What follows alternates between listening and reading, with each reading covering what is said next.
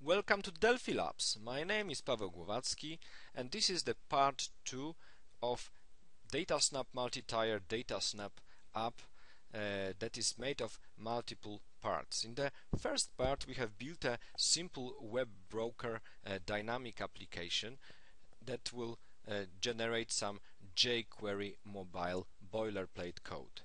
In the second part we have modified our web application so it generates some more sophisticated jQueryMobile code, so we are ready to add some dynamic content to our application. So let me very quickly show you where we are. So in our application, I'm going to open it in the browser. We have a simple jQueryMobile code, so this is the master page that has just two detail pages. One is just about page, is sample, and there is also customer page. So this is a customer page, is supposed to display a dynamic content based on database records from a interbase sample employee database, and this is where we are going to build a dynamic list of customers. So the next step here is to add the support, so we can see data coming from the employees database.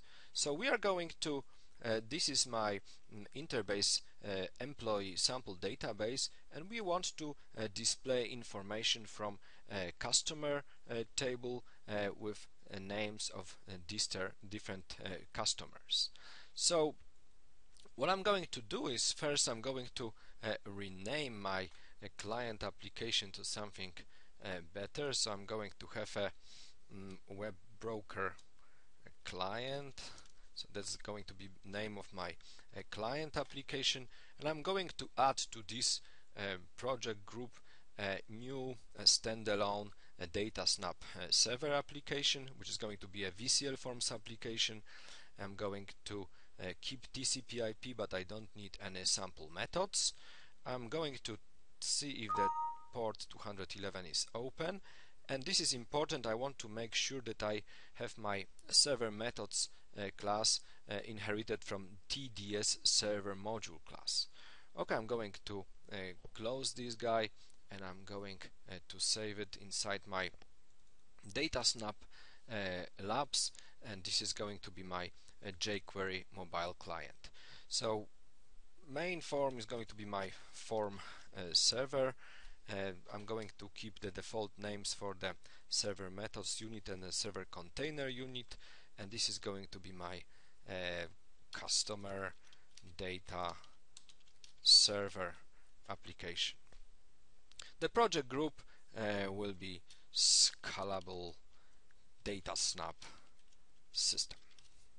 So okay, so now I have just an empty application. I'm going to change the caption to form server, and inside of my server methods unit, this is a place, so because I have derived my class from TDS server module, it is indirectly derived from TData module, so I can use it as a convenient place to put some data access components. So for this I'm going to take my IB employee node from Data Explorer, drag it to the form, so it will add an SQL connection.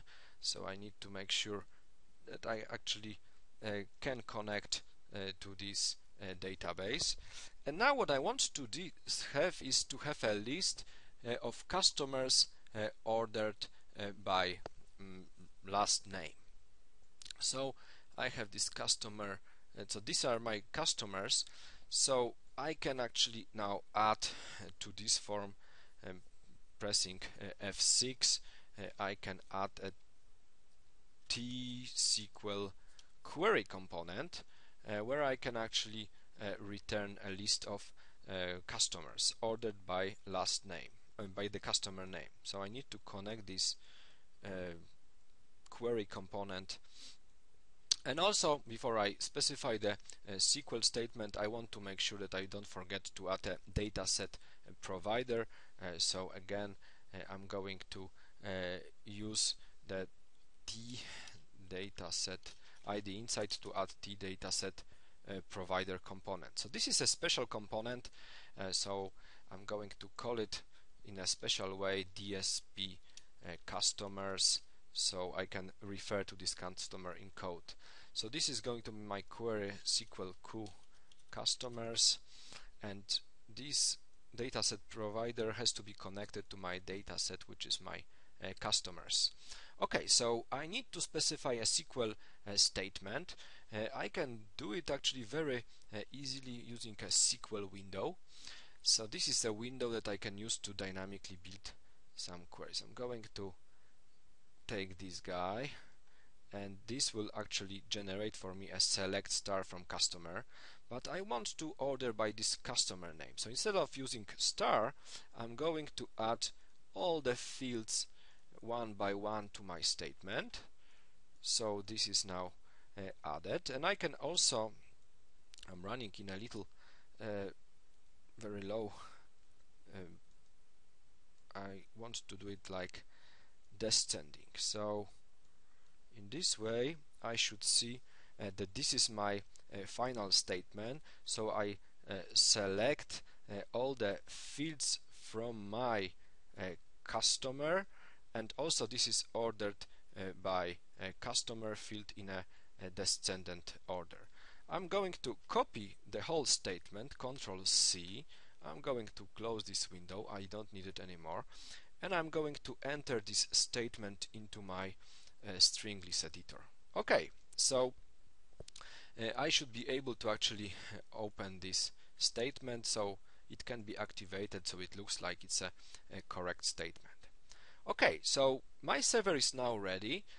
I'm going to run it because it has to be running before I will be able to actually connect to it and build client. I'm going to minimize it and move to the client. So now I'm in the client, and I want to add to my data module that is actually generating dynamic data components to connect to my server.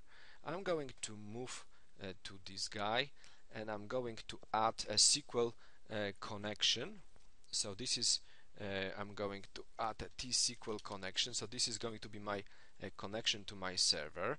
So the SQL connection, the driver has to be a DataSnap, and it's TCP/IP port 211, all the default values.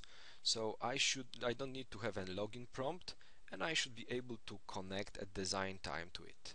So I don't want to generate any proxies because I want to use components. So there is a special component, TDS provider connection, that can be used to directly connect to a DataSnap server like this that has a dataset providers. So this is my dataset provider connection. I need to connect it to my SQL connection, and what I also need is to specify the server class name. So that's quite important. So my class name is tServerMethods2. I need to copy this, move to my main unit, and copy this class here. Okay, so now if I click on connected, I should be able to connect.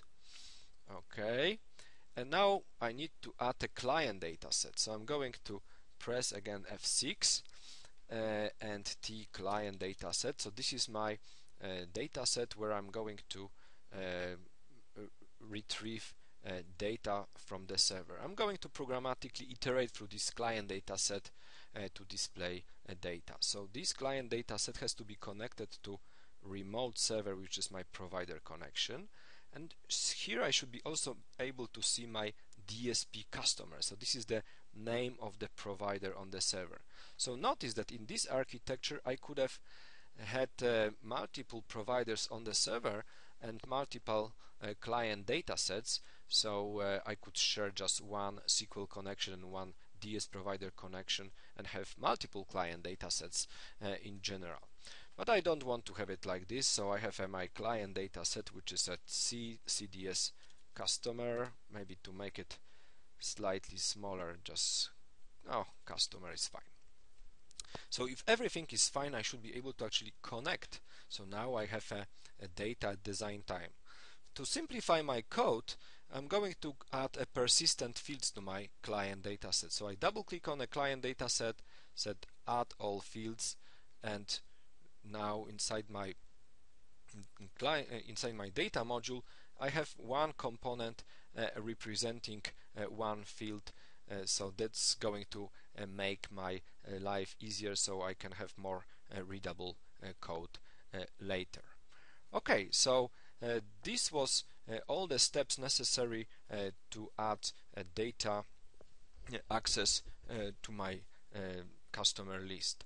So in the next part of this demonstration, I'm going to actually implement the get customer list method and get customer pages method in order to generate dynamic code from the underlying DataSnap server.